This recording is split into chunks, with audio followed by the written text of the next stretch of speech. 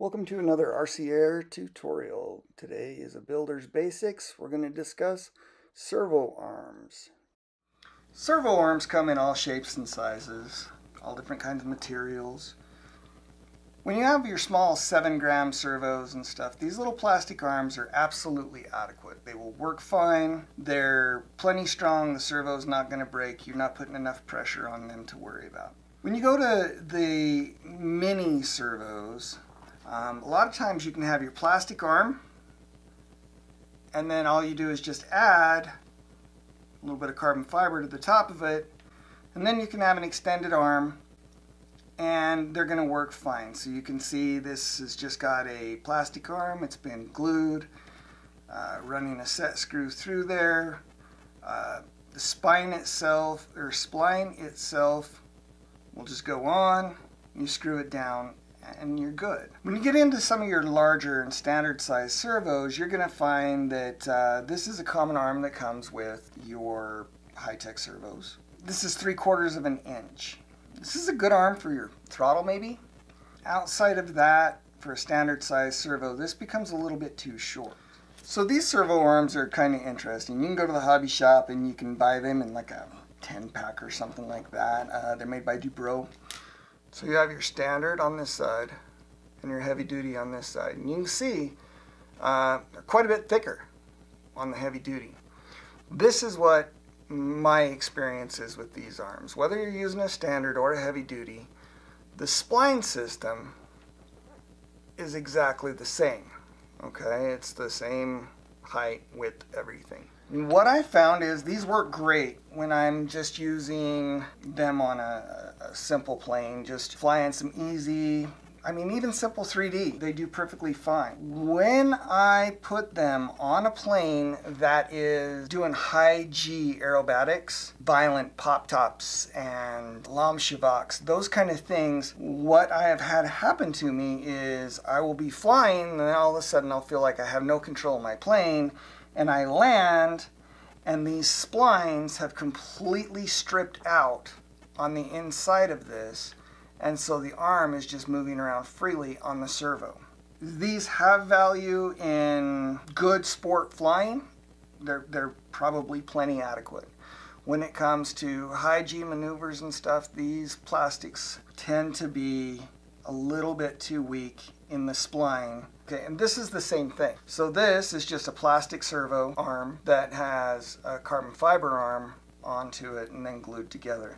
This is the exact same concept. You only have the retention in the bolt going through the top, and so therefore if it starts to slide, it will just strip out all of the splines within here, and then the servo will lose control. When you start getting into larger scale aircrafts and you start getting into things that are flying a more violent flight or larger surfaces, going to metal servo arms is a great way to go. The aluminum servo arms, quite a bit stronger, but the other part with the aluminum servo arms is you'll see that they have not only the bolt that goes through the top into the servo, but then they've got these lock bolts.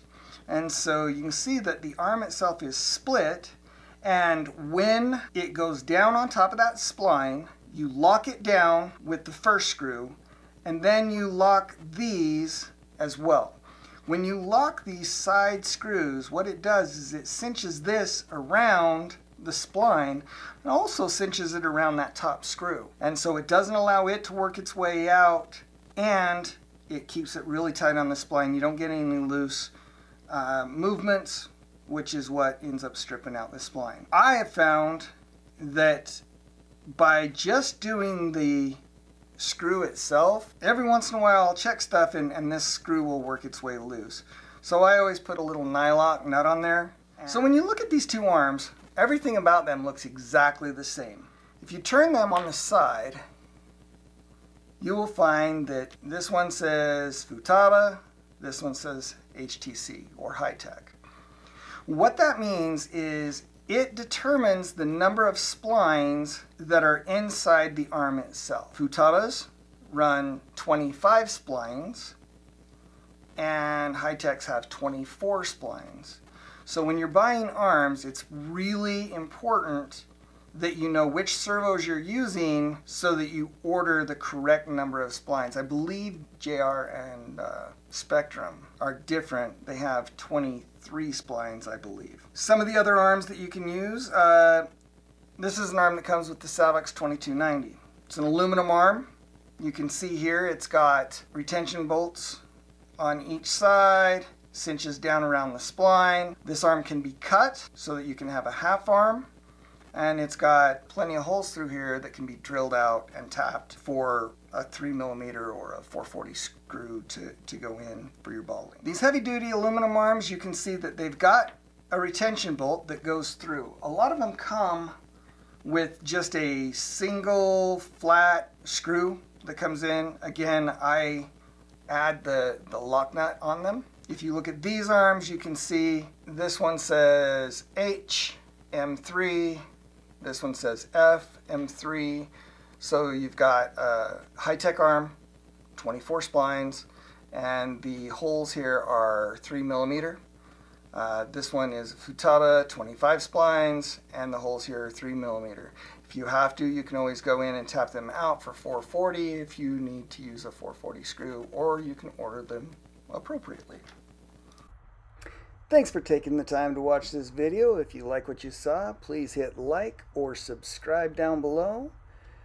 You can always join us for more tutorials on rc-air.com and the Club Connect system. Thanks for your time.